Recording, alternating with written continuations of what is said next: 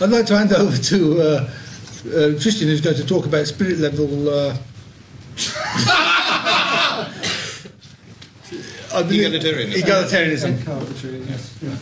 Well, thank you, David, for that kind introduction. Kind of.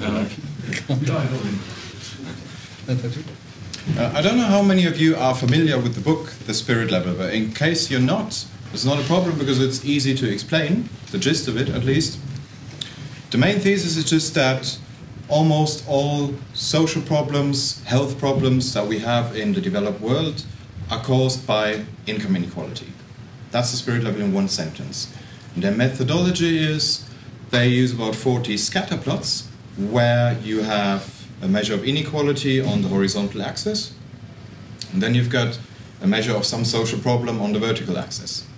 Prevalence of something like homicides, mental disorders, all sorts of things. And then you got about 30 data points, each representing one country, and you always seemingly get this positive association, showing that apparently the more unequal a society is, the worse everything gets. You got higher rates of homicide, of mental disorders, of all sorts of social and mental and health problems. And this book has been hugely successful so far. It's been translated into a couple of languages and it's received rave reviews everywhere on the national newspapers, and politicians are quoting it all the time. David Cameron has referred to it in a very favorable way. So it is, you could say, in a sense, the book, the political book of the day. Now, so far, there has not been an explicitly libertarian response to it, as far as I'm aware. And maybe that's just because, at the face of it, it doesn't sound necessarily very exotic, that thesis. It sounds like a conventional social democratic case. This idea that a more equal society is somehow a more humane, nicer place to live. And if you look at it superficially, it looks just like a repetition or an extension of this conventional social democratic case. But actually that is a mistake. I think there should be a libertarian response, because spirit level egalitarianism is a much more authoritarian mindset than social democracy. So compared to spirit level egalitarianism, some kind of third way Blairite or so is almost an ally. This is a much more statist authoritarian philosophy, and for that reason I think it should be addressed. Now, I'm not going to talk about the spirit level as such, because the spirit level is not a book that suddenly appeared out of nowhere. It's rather a book that builds on lines of thinking which have been there well before, and is just summarizing them and extending, building upon them. One of those line of thoughts is happiness economics.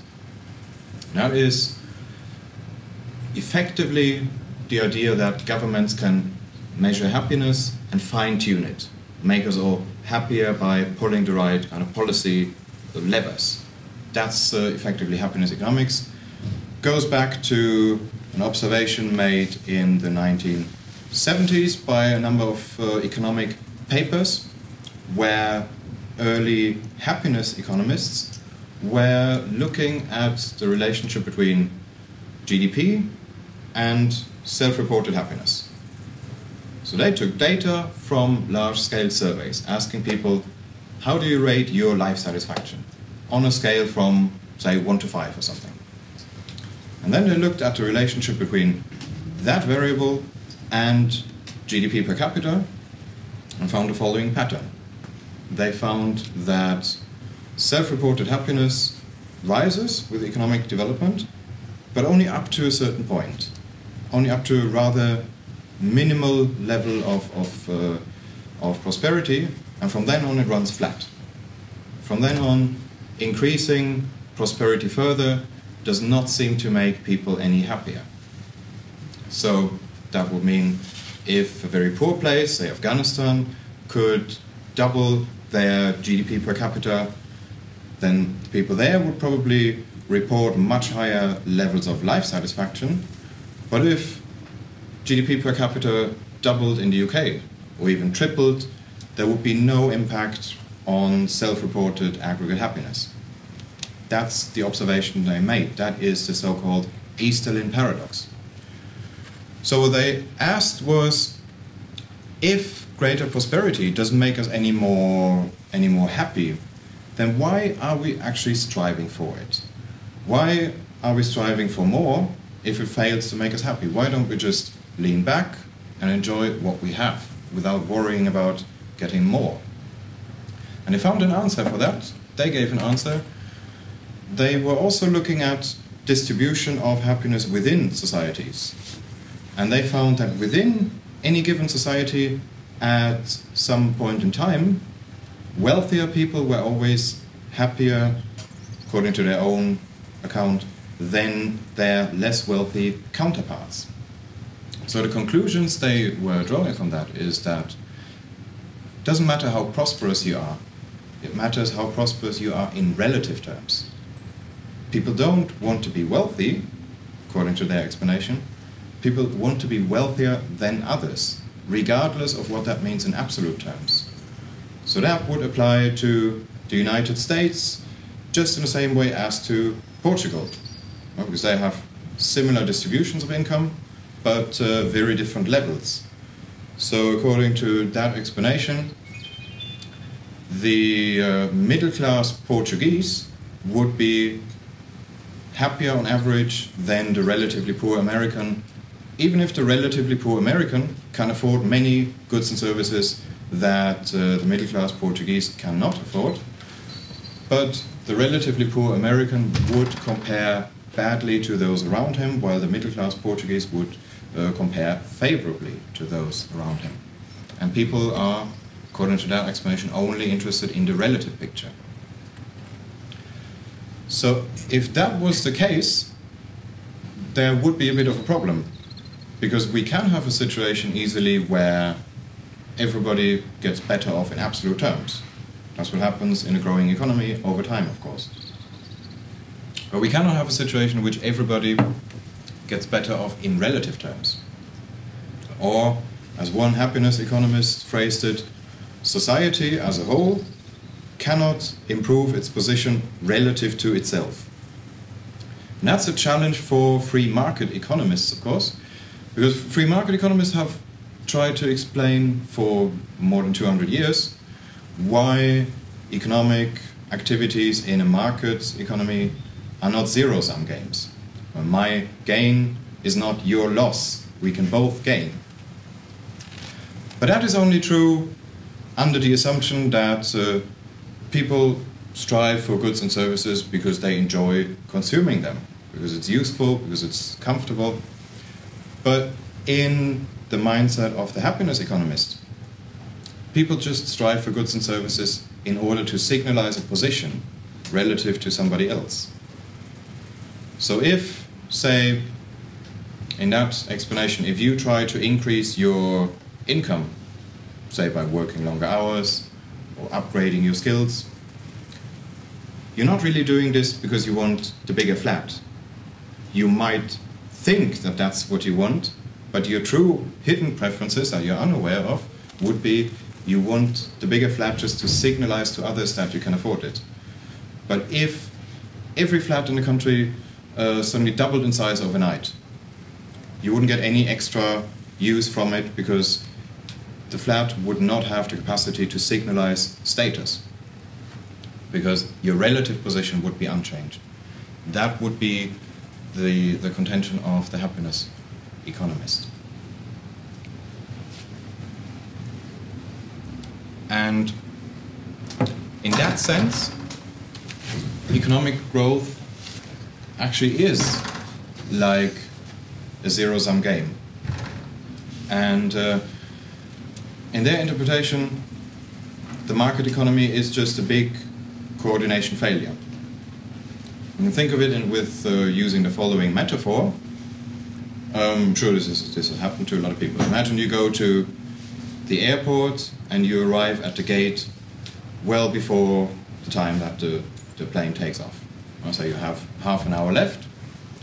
So initially everybody is comfortable, everybody's sitting around, having a cup of tea, reading. And now suddenly one person stands up and starts to form a queue. Then other people observe that, jump up as well, and then everybody starts to panic, everybody runs into the queue, and this would be a classical coordination failure, which is a behavior which is irrational from the perspective of the group, because total boarding time has not decreased by 1 second, but everybody is less comfortable in that half hour.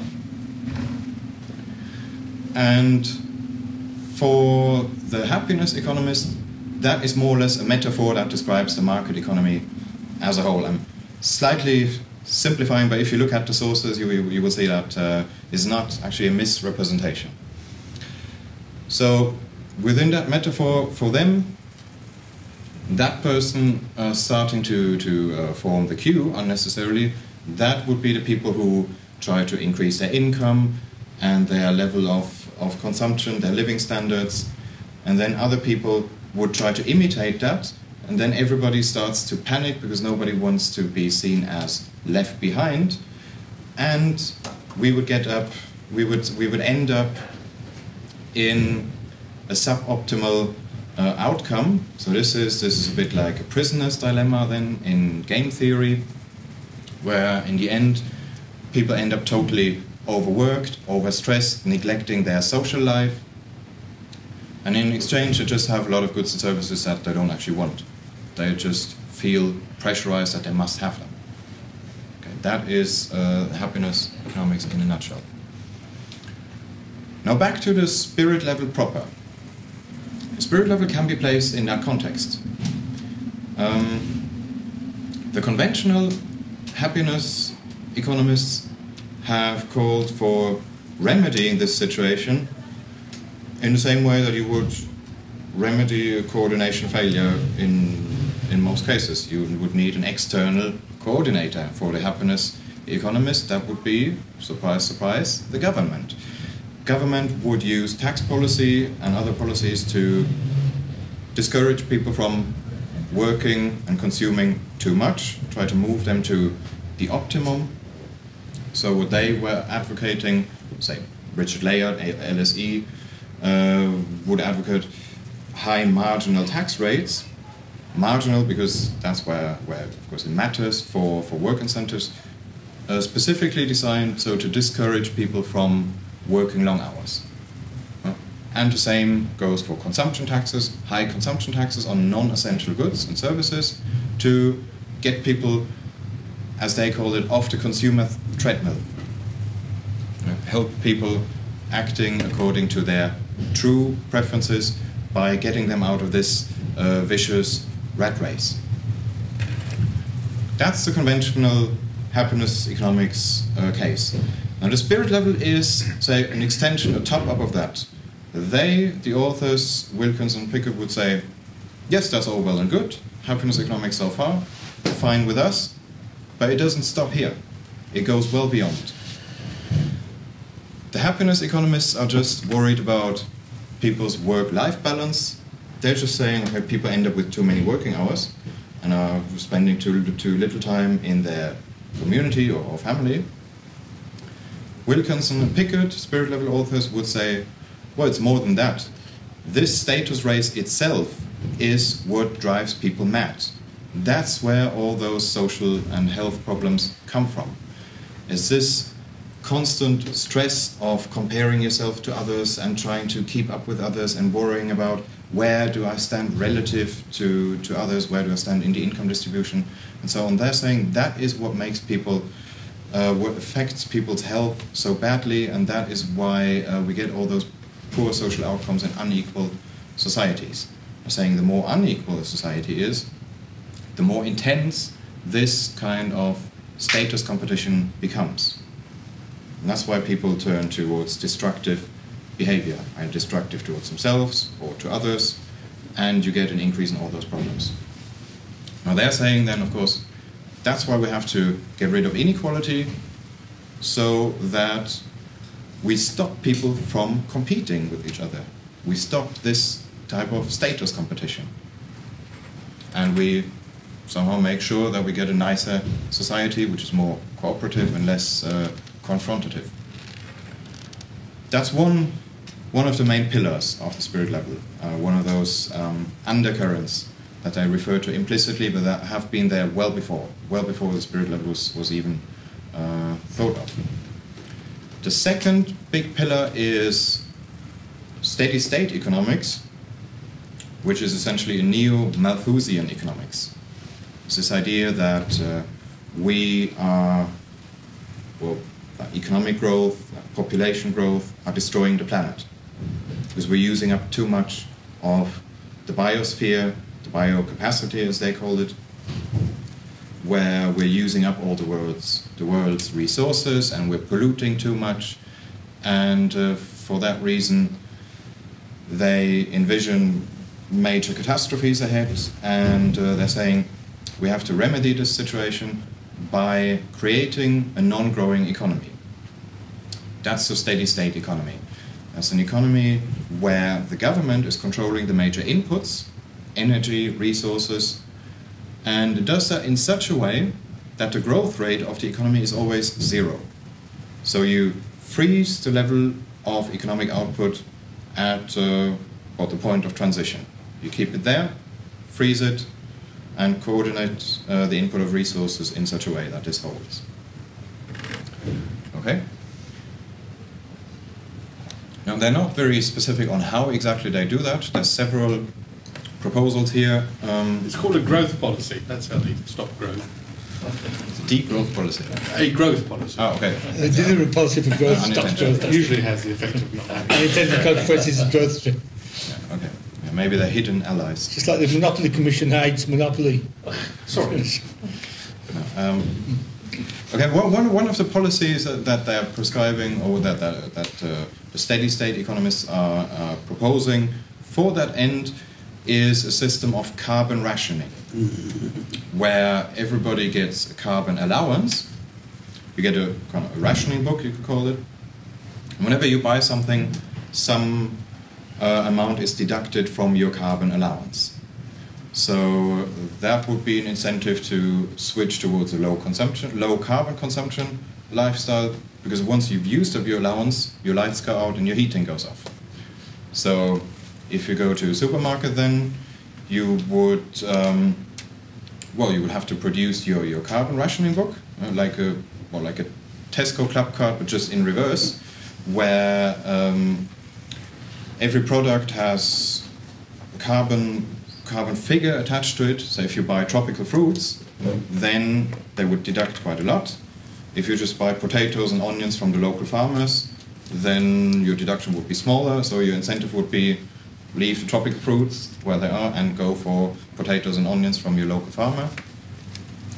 Or if you do something really sinful, like foreign holiday, then you would have to cut back extremely on something else. So not using the shower anymore, or you would have to buy somebody else's carbon allowance, and they're tradable within limits in that system. That's one of the proposals which also enters the spirit level.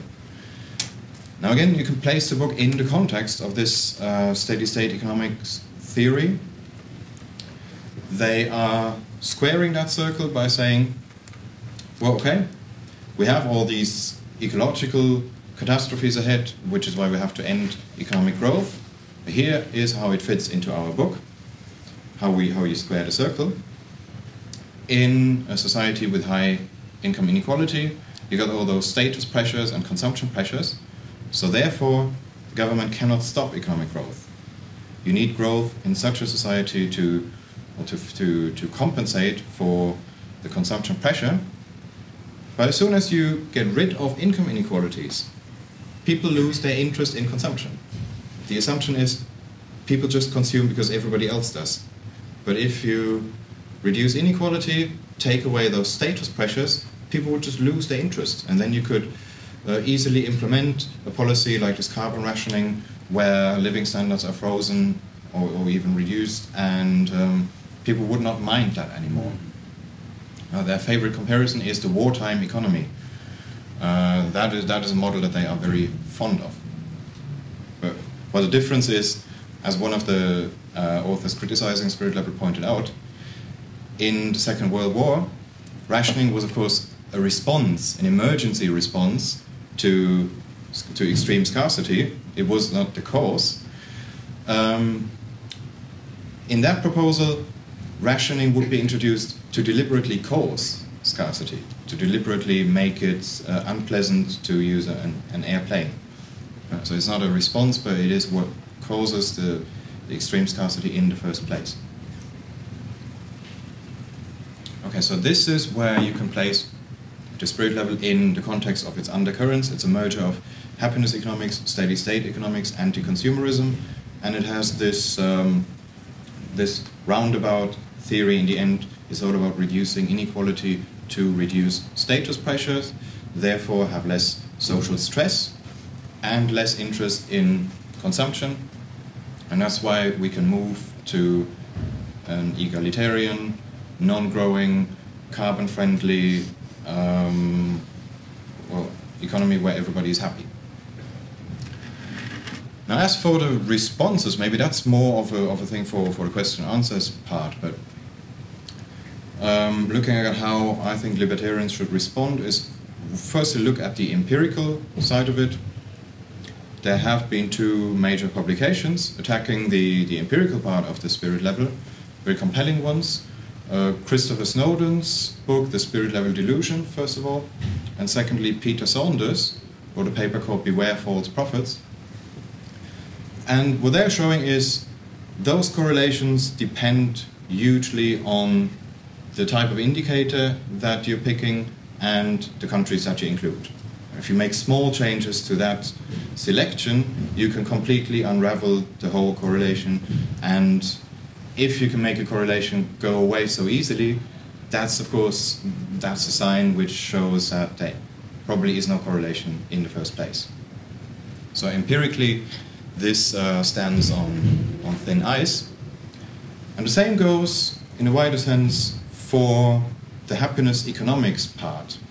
There are papers from happiness economists which claim the precise opposite, that you still have increases in self-reported well-being, even at very high levels of economic development, but at the same time, inequality is not very relevant for aggregate levels of happiness. So the precise opposite of what the early happiness economists were saying. I'm not saying that these latter types of studies are necessarily right just because they suit my argument. I'm just saying the whole business of measuring happiness is a very tricky business, and it surely does not provide a justification for heavily intervening in other people's lives on the basis of a few scatterplots. Just imagine we were following these policies and stopped economic growth based on that, and then in 20 years it turns out that it was just that the data was wrong and we've thrown away 20 years for nothing. So it's a very risky thing, and it doesn't really justify heavy interventions into people's private lives. That's another part. Then, on the point of steady-state economics, Malthusian economics, well, I think it's just wrong for the same reason that Thomas Malthus was wrong originally.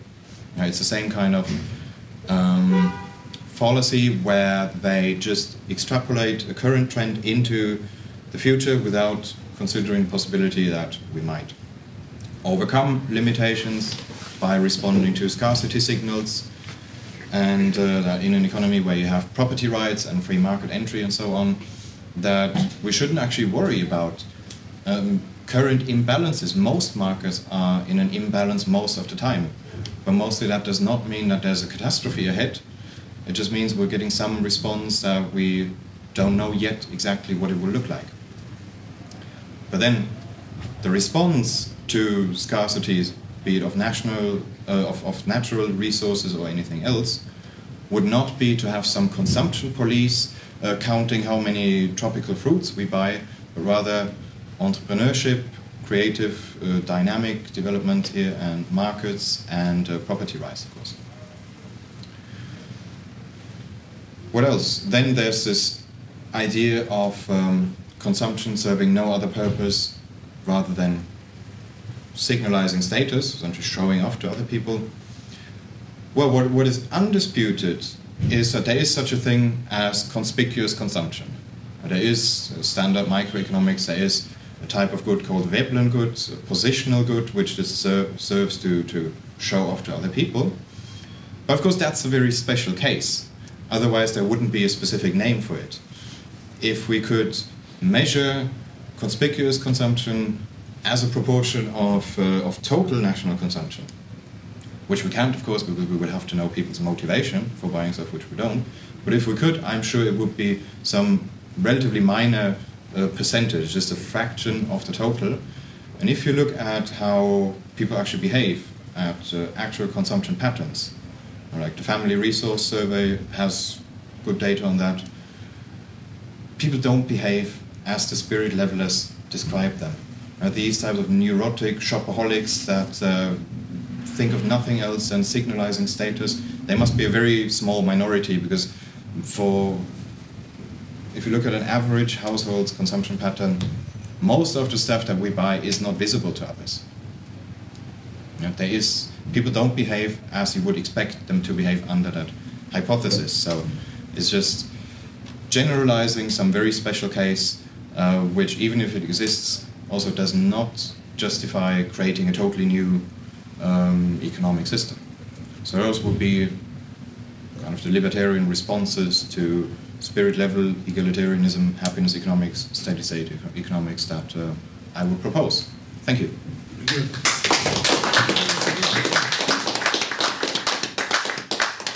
Any questions? Lots, I should think. A quick one. It's rhetorical, but you can give an answer. Do these people ever consider that something they might deplore, they have no right to stop? I guess not. No.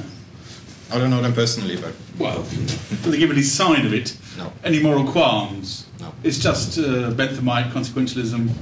If we can increase the happiness by whatever interventions, then it's... Okay. Paul? Yeah, well, part of what's wrong with their theory is that it seems it's a statistical sleight of hand, like poverty. Why, after all this, all the progress we've had, is there still poverty? It's because it's defined relatively. So it's in effect, unless you're going to have absolutely everybody equal, which is their intention, you're never going to get rid of poverty, because they define poverty relative to the rich people. And similarly, yes, happiness is defined. So the only possible solution to having some people more happy than others is to have everybody equal. And you can always kill the miserable. Well, yeah, and once everybody is equally happy, whatever that means, nobody would know how happy they were, because there's nothing to compare it with. Apart from the obvious silly things, people would just simply compete. If it wasn't consumptive, people would still find reasons to be upset about other people. It's part of human nature, but it's beauty, one can't expect athletic ability. That will have to go. One can't expect that. Happiness is supposed to be a sort of an infinite scale, and there's no upper limit to the amount of happiness we can have. Do they imagine that with more economic progress we're just endlessly heading towards some infinity of delirium, or is there a sort of, or do they imagine there's a sort of a cap on happiness, that the maximum amount of happiness, like wiring yourself up to a perpetual orgasmatron or something? That's sort of that's the maximum happiness rate. Once we're all there, human society stops. So there are these arguments, apart from the idea that the sheer stupidity as well of trying to collectivise happiness as an aggregate statistic across society. People act, we know, because they want to move from the psychological situation they currently find themselves in. They want to remove some of the dissatisfactions they find about in their lives, move themselves to a more satisfied achievement, and so they trade, they work, they act, they do various things, they interact with other people to try and make themselves more satisfied compared to what they were. But it's an ongoing process, and it will be in any one society. There is no limit to it. So, I mean, these seem to me to be the crux of attacking this fatuous book. Yeah, that's two great points. As one of the problems with the happiness comparisons over time, they assume that any point in this happiness scale always represents the same state of mind. Say a 5 in 1970 is a 5 in 2011, whereas I guess in reality that scale itself could have shifted. Say if somebody puts on the lowest value that there is, say a 0, answering, yeah, my value is a 0, and you would ask them, okay, in that case, would you mind if we move you to Libya? Because you cannot get any more miserable, apparently. Then the answer would be, no. I mean, 0 in the context of what is feasible, what is realistic in this context here. But of course, they're well aware that it could be a lot worse. Yeah, they're rather like the bass player in Spinal Tap, who's got the dial that goes up to 11. And the interviewer says, well, why don't you just call 11 10 and have it go to 10? He says, yeah, but this one's 11. The second point where you're right is that it's not really understandable why they pick out income comparisons so much instead of considering that you could apply the same logic to a lot of other areas in life, where you could say there are people invest too much into something just because others do it and they don't want to be left behind. Some people just go to university because all their friends go. But not even an arc statist would say we should somehow discourage university education. We should have a tax on universities or a quantity limit or so. You could take this a lot further. You say, well, some people certainly only go to the gym because their friends go and they don't want to be left behind. So do we then introduce a gym tax and a university tax? And there's no logical end to this. I mean, the real evil of this book is just the latest shill argument for inflicting the horrors of socialism on us. John? Criticism that was put up John Rawls was that his system ought to be applied globally. Nobody's going to focus on a particular country, so all the money in this country is going to go abroad. Nobody over here is going to be any better off. I mean, the same sort of argument would seem to apply here. How do they stop that? How do they say, oh, no, we don't mean we should send any money to poor people abroad, just even it out over here? That's not bad. Actually discuss it. That's a plus. Yeah, so they discuss it and say why, because otherwise it's completely arbitrary to say, no, we're even it out over here. No, of course. Thank you very much. Well, that's of course one of the arbitrary things that they automatically assume a society is what takes place within the national borders, as if you're somehow unaware of what's going on outside. But say, even if we did this when we implemented some anti-consumption republic here, people would still see lifestyles elsewhere, or would still, okay, they would probably get rid of foreign holidays, but tourists could still come over here and tell about how they live at home. So you would somehow really have to insulate the economy and make sure that nobody's exposed to more luxurious consumption. Oh yeah, well, you're looking at it from the other point of view. I was considering the poor, but you're saying other people who are better off than we are and coming to visit us. Yes, that is also a possibility. Well, it boils down to the idea that we are miserable because we observe people being wealthier than ourselves. And that is the part where I think the book is hugely infantilizing people.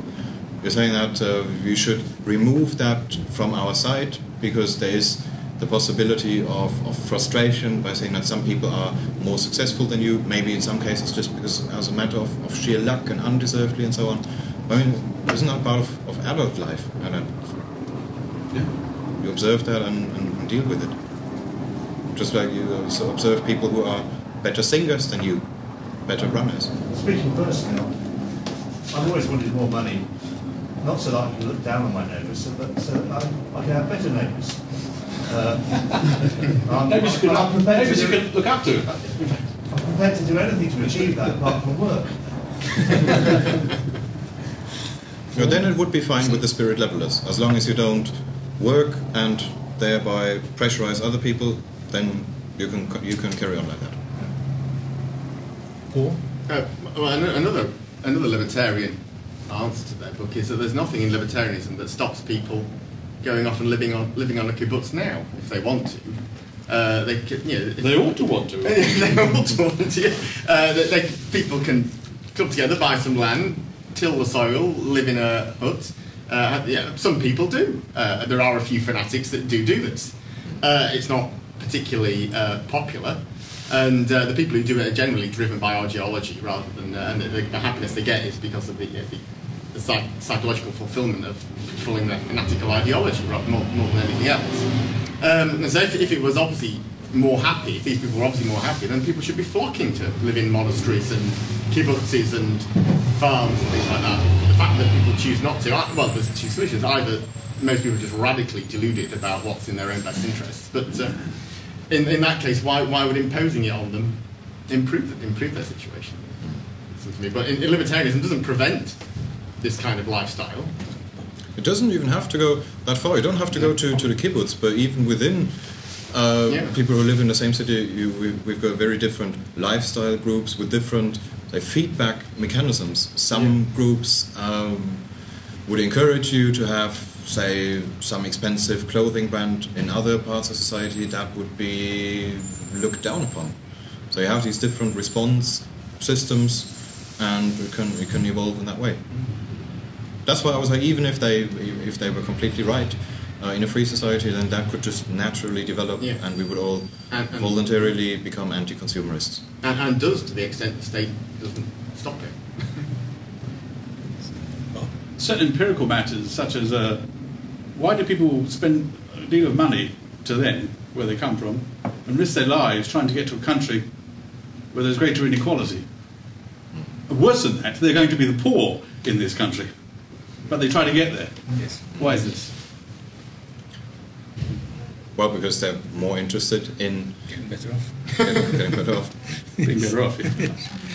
Even though they're, okay, to be fair, their happiness economists could probably say, okay, they come from very poor societies, and this only applies to... Once you get a certain level, you won't want to go anywhere. Yeah.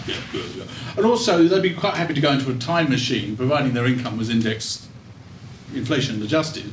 They'd be happy to go back to the 1950s or 40s, provided the relative incomes were the same, or would they allow that at least that you might want a higher one than a lower one?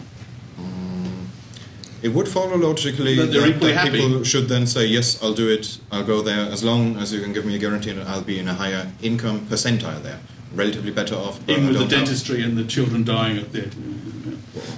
Hopefully not in the 1950s. Children. No, 1830s. Okay. Well, okay, then they would say, no, you have to have some minimum level. 1950s could be realistic. Yeah. That's where the happiness data for the United States starts. They love the 1950s. That will be pushed up later on. You know, in 100 years' time, they won't be talking about the 1950s. Well, they won't even be talking about today. John? I was talking to an egalitarian woman the other day who told me that she didn't think that she was taxed enough. And I said, I completely agree. I don't think you were taxed enough either. You ought to be taxed more. But until that happens, don't you think you ought to write a cheque and send it to the taxman? Because he won't turn it down. He won't send it back to you.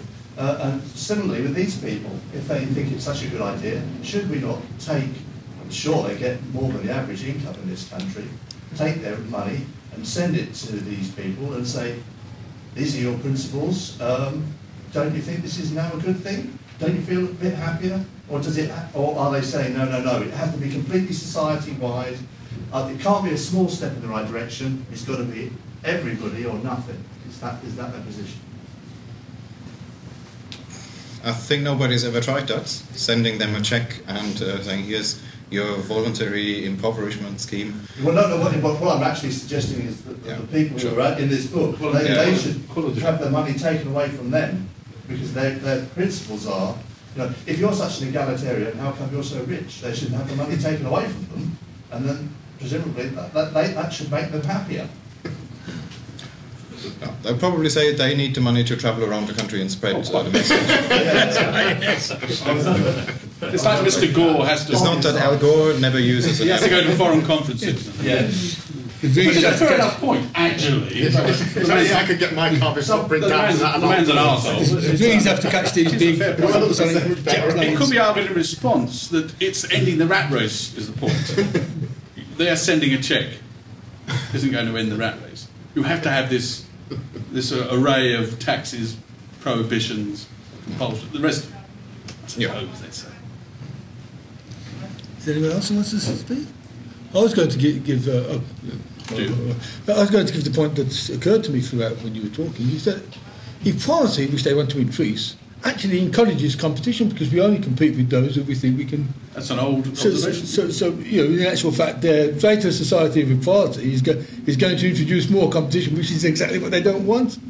So more or less, it's a bit like the old Wedgwood Ben thing, where he wanted more democracy but less bureaucracy, because he came from the old left, and the old liberal idea from the old left was no bureaucracy, and he embraced that. At the same time, he wanted more democracy, which intended towards more bureaucracy. So there is a contradiction in what they're saying. They're out to get rid of competition, but they're also out for more equality. But the more egalitarian society will be a more competitive one, because we compete with equals. People don't need to get a little bit more to have more than other people.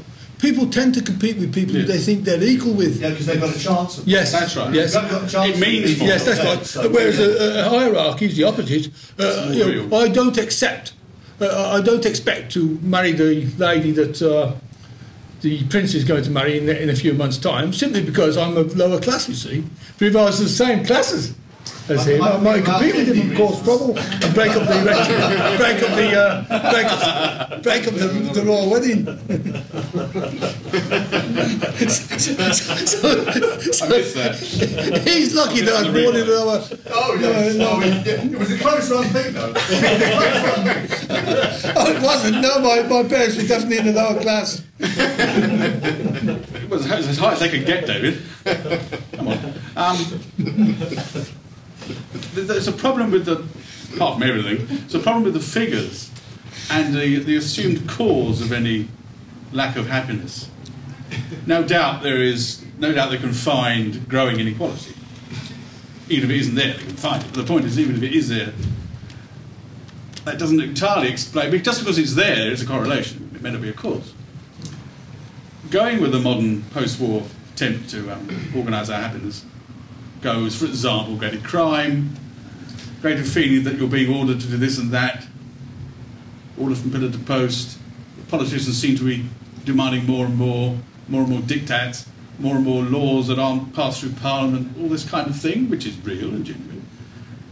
So the inequality of power doesn't seem to come into the equation at any point, or it's equated with money, with income. All men are equal, but some men are more equal than others. Indeed, and some are doing the equalising, and we're not equal in that. So is that ever even acknowledged as a problem? No, that's a big problem. They don't. They automatically assume income is status. Yeah. So in the that sense, the only status. Yeah, that's it. That's why they're saying the most, the part where it becomes most, dodgy, is where they are saying, one example where obesity increased over time is East Germany in the 1990s, after unification. Yeah? And as they're saying, that's because of increased inequality then. Well, yeah, income inequality increased, but still East Germany in the 1990s was a much more egalitarian society in the sense of power relationships than, of course, in the 1980s, with the Stasi guys losing their jobs and so on. So I don't think anyone would have considered as steeper hierarchies. You can make the same case when you compare modern Britain to the 1950s, even though Gini coefficients and that kind of stuff was very low in the 1950s. But I don't know, I get the impression from any old movie that was a much more rigid, hierarchical society. In a way.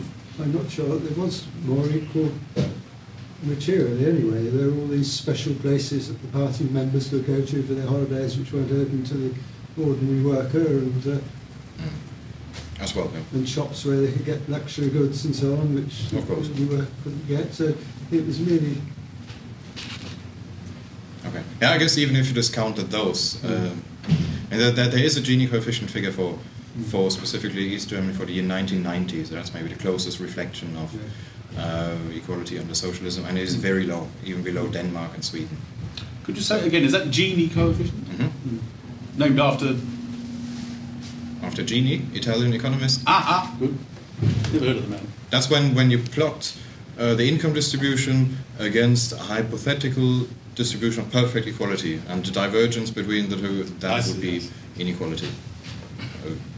Value of 1 would mean one individual owns everything. Value of 0 would mean everybody is exactly equal. UK is somewhere in the It's 0.3 something, somewhere mid-30s. Cool. Yeah, this book is, as I said earlier, just the latest shill argument to inflict the horrors of socialism on us. I'm just wondering who it's designed to appeal to, this argument. And it seems to me it's sort of aimed squarely at these sort of working mother type hags who are constantly going on about juggling their lifestyles and rushing around. They've got to take James to football and Sophie to ballet, and then they've got to go and work and hold down a full-time job, and they've got to come home and pay the nanny and cook the dinner, and they can only afford to... It seems to be to sort of to pander to the sort of fatuous ego of the Mumsnet type of woman. It seems to be a book almost designed to sort of flatter their silly egos and suck them into this sort of egalitarianism. Their minds are already addled with green issues, and you only have to listen to them for 5 minutes, and every day at work I listen to them for more than this. And you only have to see how this book plays on all their silly ideas, fatuous opinions about everything that preoccupies their tiny little minds. And you just want to say, well, leave work, go and look after your children properly, go and bring them up so they're not running. Yeah, do one or the other, and they're moaning. I mean, if you gave up juggling, they're always constantly juggling. You know, if they stop the juggling lessons, they might... really juggling? Yeah, they're juggling in their time. Oh, I see, metaphorically juggling. If you stopped all this juggling, it seems to be a book designed to flatter these people's egos, and the sort of so they can sort of talk about matter. Oh, wouldn't it be better if we didn't all have to constantly compete all the time?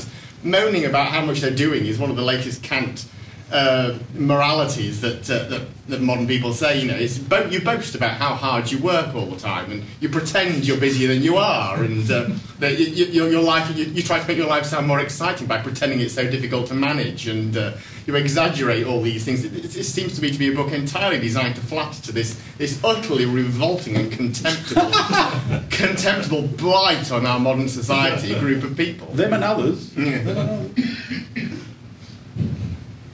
Yes or no? Is it not the case? Didn't know. Are you expecting a response? Unfortunately, I don't know any of these people. Some of his best friends. Another point. Empirical. A great deal of money is spent on internet pornography. I'm not sure how people show off to each other the amount they spend on internet pornography. As far as I can tell, they don't show off at all. They seem to derive a considerable amount of happiness from it without knowing the consumption levels of others. They haven't found the free sites yet. So that would be the opposite of a Veblen good then. Yeah. It's just fun. Yeah. That's it. I get a great deal of fun out of feelings of misplaced superiority. It's very cheap and keeps you happy. No income required. Increases happiness. Yeah. You can't give people a sense of superiority. Some of them don't deserve it. John? There is a different way around the problem. If you don't want to discourage productivity, and that's to enforce a sort of economic kneecaps, so that you can earn as much as you like, but you must sort of put a big sort of wall around your property so nobody knows how much you've got, or they can't see in and how much you're enjoying yourself or whatever. So you can see what's there, and you're motivated to get it, but nobody can be influenced by anybody else's. So it would be the equivalent of sumptuary laws. You can't, except you can enjoy luxuries, but you can't do it in public. Yeah, and you forbid the press to publish anything about what anyone else is making and getting in bonuses and so on. It's called a party dasher. But that means Yeah, we still have all been- the incentive, as it were, insofar as it wasn't motivated by envy. Okay, that would be a non-bureaucratic solution to that. Just hide it from you. I mean, that's essentially what it's about. It's. I mean, some people have responded to this by saying that, yeah, but both parties benefit and so on from trade, even if it's unequal. But that's the wrong response. They're not saying inequality means exploitation. They're not saying the wealthy are exploiting anybody. That is not the conventional social democratic argument. They're just saying it's the mere exposure to that luxurious lifestyle which makes us miserable, regardless of how they earned it. Even if they found a pot of gold and didn't exploit anybody.